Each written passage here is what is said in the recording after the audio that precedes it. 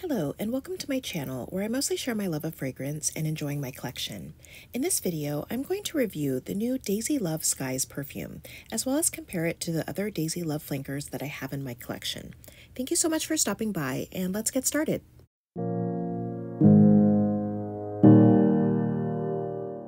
So Marc Jacobs releases a new Daze collection pretty much every year, and in those collections they usually have a Daze Oh So Fresh, and Daze Love flanker.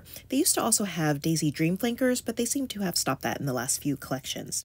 The 2022 collection is called Daze Skies, and I picked up one of the pieces. There are also two other perfumes in the collection, Daze Skies and Daze Oh So Fresh Skies, and I didn't pick those up because the notes didn't interest me too much. So the perfume that I did go ahead and pick up was Daze Love Skies, and this comes in the beautiful transparent sky blue bottle.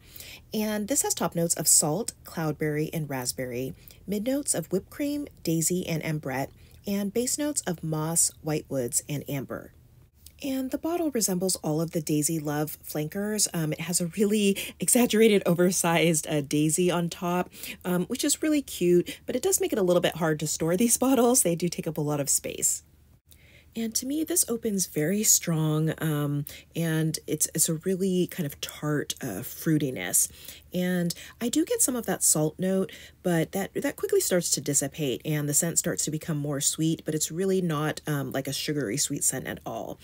I do love how the whipped cream brings in kind of a nice creamy sweetness to it, and the floral note really starts to come out more. It's definitely noticeable, but not overpowering. I feel like the Daze scents always have very soft, subtle powdery florals in them.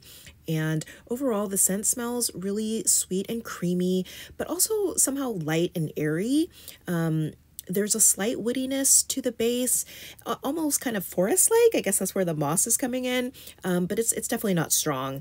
To me, overall, it's a nice, sweet, fruity scent, but you have to kind of like a fresh airiness to your scents to like this. I do enjoy this one. I'm glad I picked it up. It's probably not my favorite Daze Love scent, but it is really nice.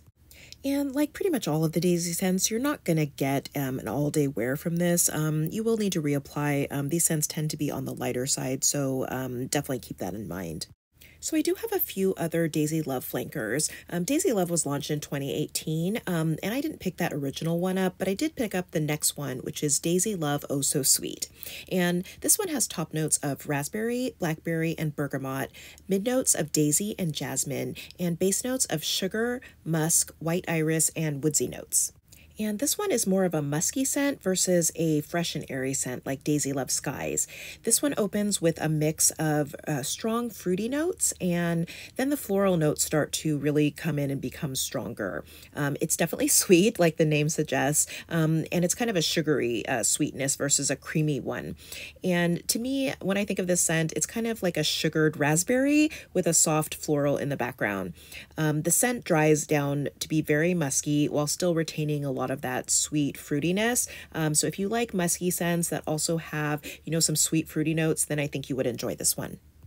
And I want to mention also that the raspberry kind of does retain sort of a sharpness to it. So even though it's an overall sweet scent, there is kind of that tartness that does linger throughout the scent. And Daze Love Oh So Sweet is actually part of the permanent collection, so you can pick this up anytime, and it is my favorite in the Daze Love line. And the scent that was released for 2019 was Daze Love Sunshine, and this comes in the bright, sunny yellow bottle. And this has top notes of cloudberry, bergamot, and lime, mid notes of citruses and floral notes, and base notes of driftwood and cashmere musk. And this one is a very citrus-heavy scent. It opens with a burst of citrus, and I definitely get a lot of that lime. And the citrus is kind of sharp, so it's not very sweet. This one is much less sweet than the other two I mentioned so far.